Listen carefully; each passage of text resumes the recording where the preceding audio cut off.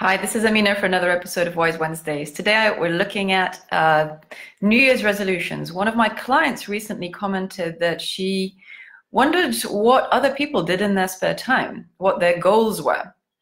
And so since it's the season of resolutions, I thought it would be a good place to look.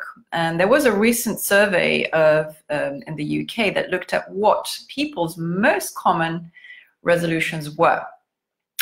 And I've included the full list in the Wise Wednesdays blog, but the most common ones tended to be around health, interestingly. So you might recognize a few: trying to lose weight, eating more healthily, doing more exercise, maybe quitting smoking, drinking less, and so on. There were other goals around personal life, spending more time with family, for example, cutting down on social media and time in front of the TV on Facebook. And then there were financial goals, so saving money, and then career goals around fulfilling ambitions. And then there were sort of growth goals around learning a new hobby or a new skill. So you probably recognize some of them. Maybe you're working on one right now, or you're thinking of working on one. But the question is, why do people not stick to them? So we know that by the end of January, most people have given up on their ambitions to exercise. Gym memberships are unused, and the gym industry makes a lot of money out of, I think, 37 million pounds or something was estimated as the amount of money spent on unused gym memberships. So why do we not stick to those? And there's a nice story from Warren Buffett, who's the famous billionaire, but also happens to be a very nice, down-to-earth person, apparently. I've never met him myself.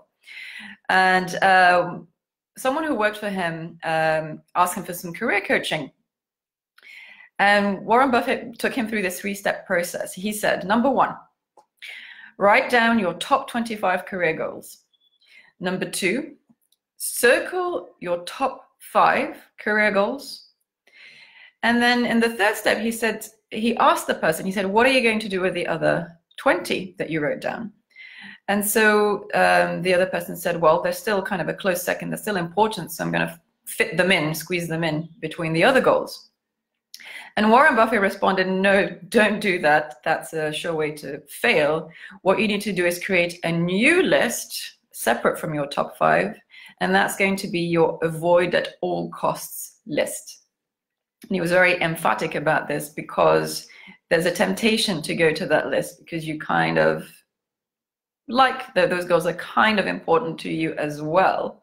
But the problem is that your brain will find a way to use those as a distraction when things get tough with your top 5. So here he's kind of illustrating a principle of being focused and being and rationalizing your goals. So a kind of focused minimalism around your goals, not trying to fit too much in.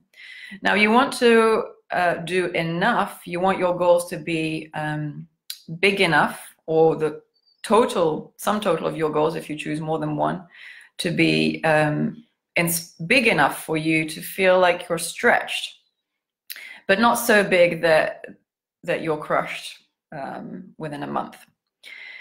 And so I want to add 3 tips to this idea of focused minimalism, which is choosing 1 to 5, I think 5 maybe even too much, maybe 1 to 3 goals that are really important to you, and just focusing on those, not anything else. You can relax about everything else, so just choose these 3. So an extra 3 tips to help you.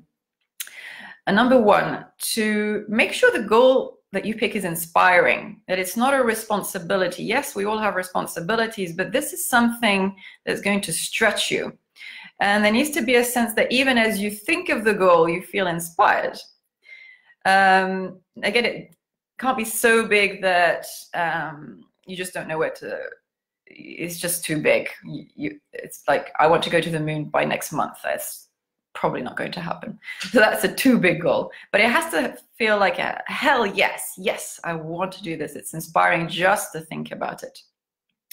And you can do that by connecting to the emotions underneath. So connecting to why it's inspiring in the first place, because you can feel inspired and not know why, but really digging in and seeing why is it that I'm inspired by it will help you, because you will articulate it rationally, which will help your rational mind stay on board when your amygdala starts to freak out.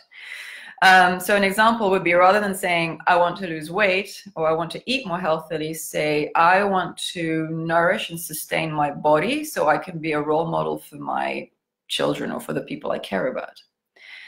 And saying that, if that's kind of inspiring to you, is going to be much more helpful to keep your motivation.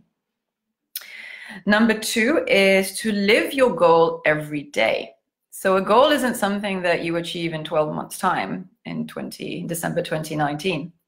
A goal is something that you have to live in every moment. So in a sense, a goal is who you become as you're trying to move towards this goal that seems to be in the future.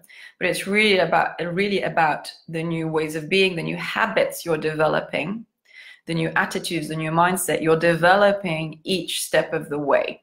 So that's every day and pretty much every moment. If it's a big mission, like I want to be someone with more integrity or more energy, that's going to be something you live all the time, every day, not something you realize or happens to you in 12 months' time. All right, and then the final tip is to set up your environment for success.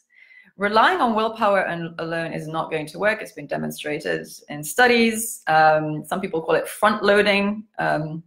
So you're creating an environment so that your energy can move downhill rather than being a struggle uphill towards a goal against factors in your environment that are stopping you. So you might want to clear your calendar. So when I set a new goal, I remove stuff that I put in from a previous goal, obviously. You want to make sure you're surrounded by people who support you, not people who hold you back. Of course, you can't cut everybody out of your life immediately necessarily, but you can think about how you spend your time and how much energy you put into your interactions with certain people, how much you take on board their opinion. So these are subtle shifts, but they're important in making it easier for you to meet your goals. So spend time with people who encourage you, and spend time in places and environments that also somehow reflect or support, resonate with what your goal is. So if you want to lose weight or be more healthy, don't go and hang out in a junk food shop all the time, at least. That's a very simple example.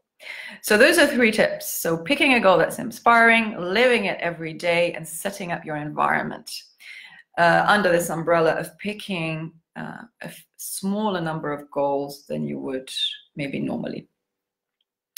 All right, so that's all I wanted to share with you today. I hope it's helpful. I wish you much success and much ease in living your goals and fulfilling your potential. And I will see you soon. Bye-bye.